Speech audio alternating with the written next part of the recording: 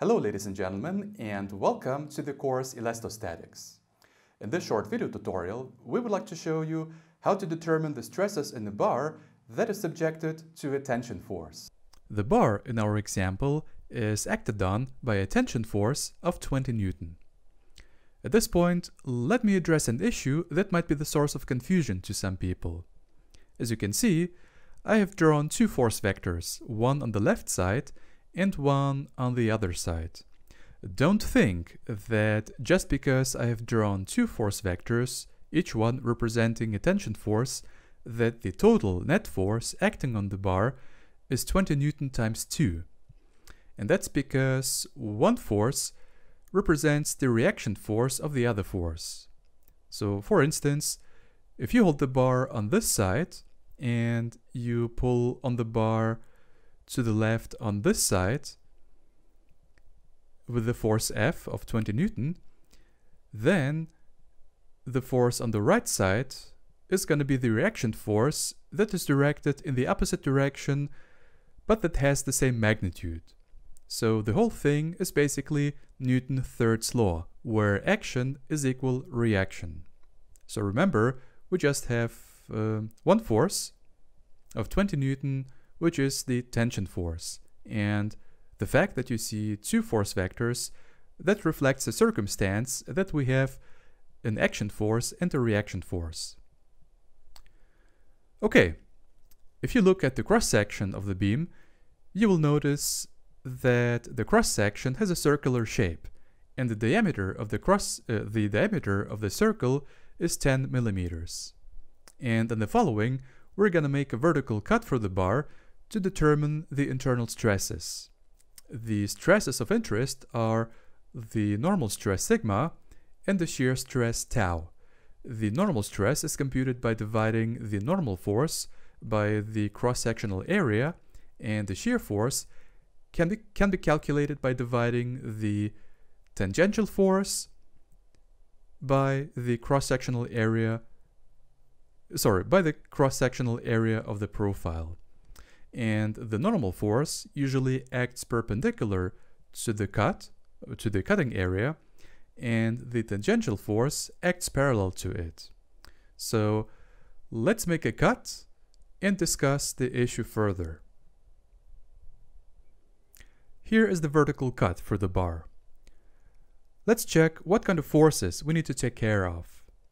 The normal force, as I said before, acts perpendicularly to the surface of the cut, and the tangential force acts parallel to it. In our case, because the tension force only acts horizontally without having any vertical components, the tangential force is going to be 0. And if the tangential force is equal to 0, the shear stress is also going to be equal to 0. So at this stage, we can establish that the shear stress tau is equal to 0 Newton. That's the tangential force, which is non-existent in our case because the cut is vertical, divided by the area, and that is equal to 0. As far as the normal force, to determine that force, we're going to set up the equilibrium condition. And the equilibrium condition dictates that the tension force minus the normal force, because the normal force acts in the opposite direction of the tension force, the tension force minus the normal force is equal to 0. Because those two forces must cancel each other out in an equilibrium condition.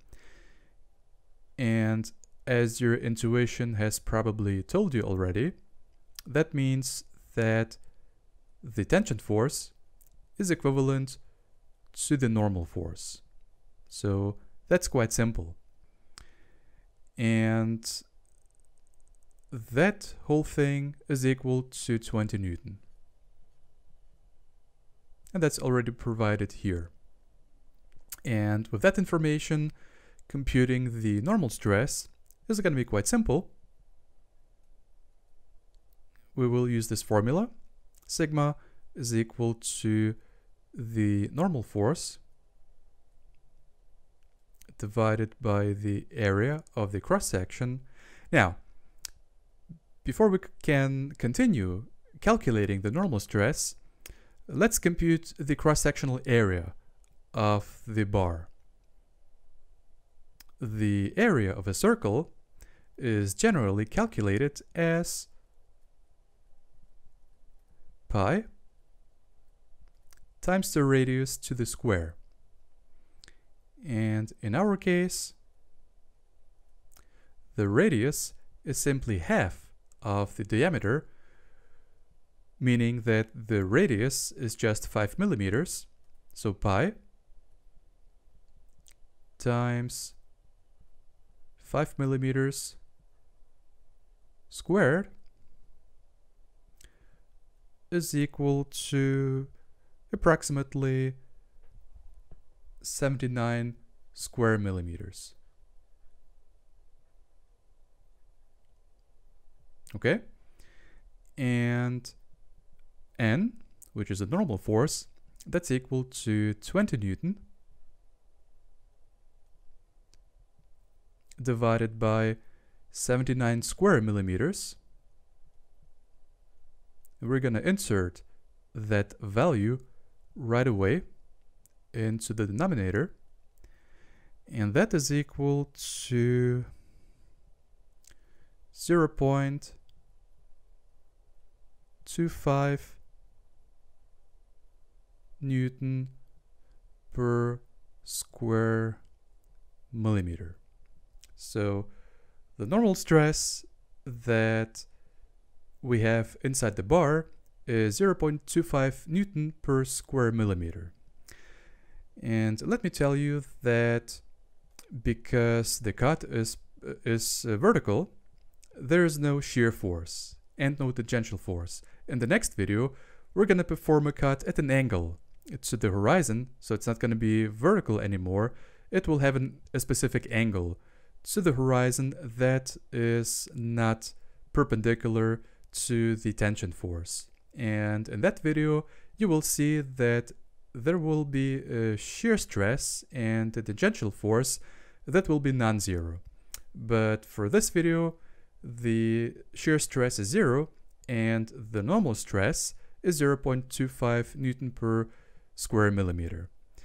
If you look at the unit of stress, you will notice some similarity to the unit of pressure, except that for pressure, they usually use Newton per square meter, and for stress, it's Newton per square millimeter. So just keep in mind this small difference, but in general, the dimension of the unit for stress and pressure is identical. Okay, as I said, in the next video, we're gonna see what happens if we're gonna make a cut at an angle to the horizon and perform the calculation of the normal stress and the shear stress again. See you then.